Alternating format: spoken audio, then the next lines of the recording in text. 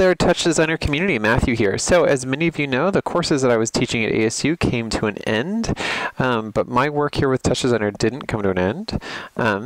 So with that in mind, I'm always excited about learning, and I would imagine that many of you are still excited about learning as well.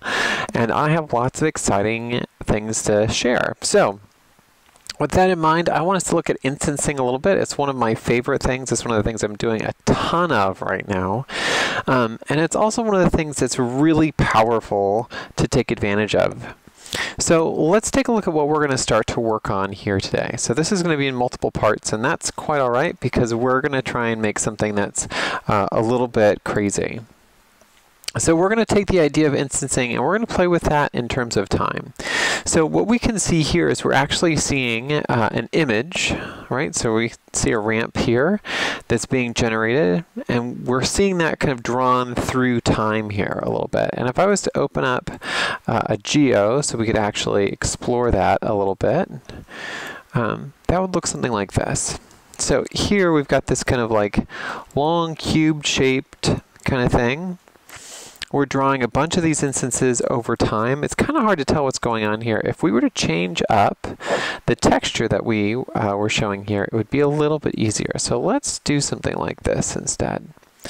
So here we can see our good old friend, our banana, right? The Andy banana. And in fact, if we were to stop its transformation, we can see that we're drawing that as instances. We're kind of pixel mapping instance geometry. And actually what's happening is each one of these planes is actually a slice in time. That's a different frame. So we see the most present frame here at the very front, and then we kind of count ourselves backwards in terms of the number of frames that we have here in the past.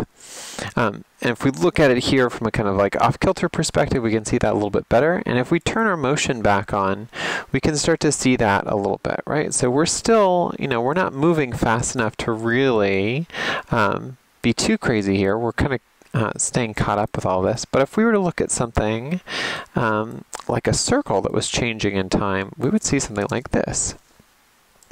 Right? And if we were to look at that sideways, we'd see that this is actually a kind of oval shape that's getting drawn, right? Because it expands and contracts, and we can see the history of this thing as we stretch back in time.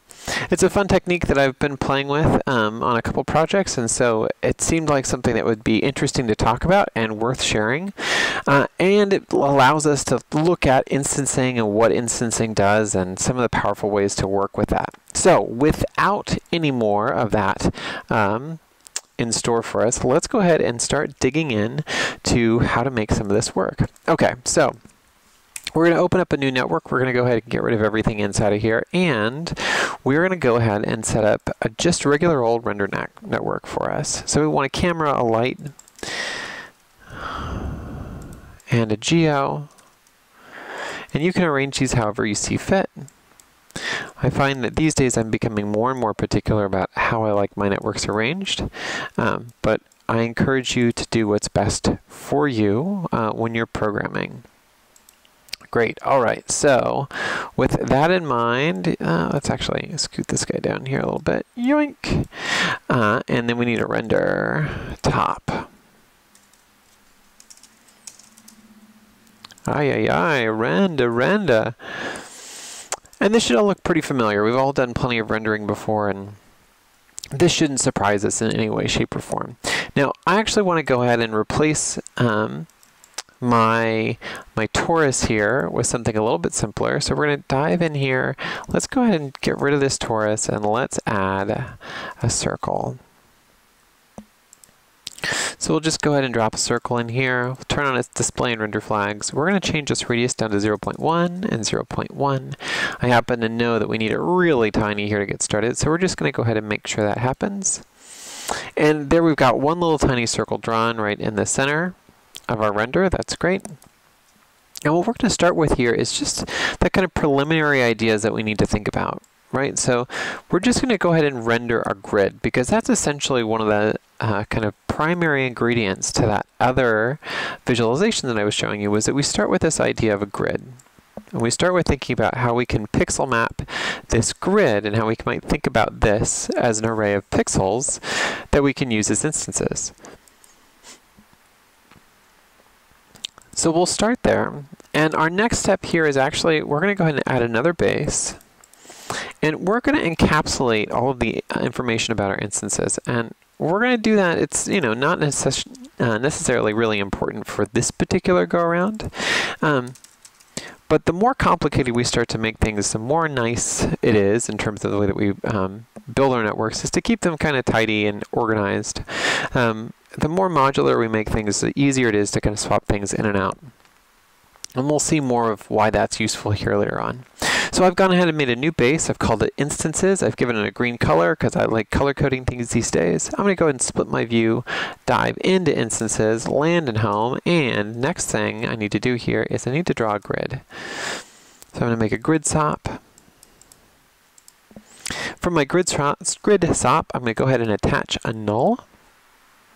I need to convert this into chop information, and I did that with a handy dandy SOP2 chop. That's what this guy is down here.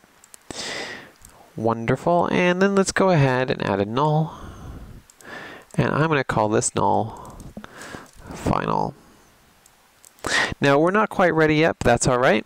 We can go ahead and get something started over here. So in our GO1, we can go ahead and head over to the instance page, turn our instancing on, and now we need to draw a path down to this guy right here. Now we could just drag and drop him right over here, and that would work just fine, or we can actually write in the path. We can do either one of those. Let's go ahead and specify tx, ty, and tz are going to be the things that we're going to use for our instances, and lo and behold, we can see right here that that's working, but our grid is probably just like a little bit too tight. So I happen to know that I want to make this 10 by 8 as a size. I want to go ahead and make it 30 by 40 rows. That's the kind of density that I want. And now what we can do is we can just go ahead and back our camera off just a little bit. So if we were to come out here, we can go ahead and get rid of this one. Let's take our camera, and if we were to move it back to say like 20, now we're seeing exactly the same thing that I was talking about before, right?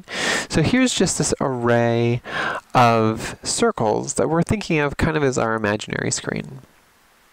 And if you were paying attention, you would notice that that grid that we drew, right, this particular grid, we're almost thinking of this grid. I can go ahead and use the W key to turn on the wireframe, as a grid that we might think about in terms of how our screen is drawn, right? So we might imagine that each one of these intersections, right, is actually a pixel. That's really part of what we're after here. That's what we're really experimenting with. Now, this is all well and good, right? This gets us part of the way there, but that doesn't exactly help us really understand what to do next. And that's all right. This is actually a perfect place for us to be working with right now. This is exactly where we want to be.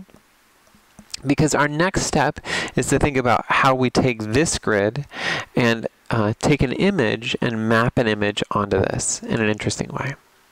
So that's part 2. I will see you in a hot second as we explore what that means and how we make that work.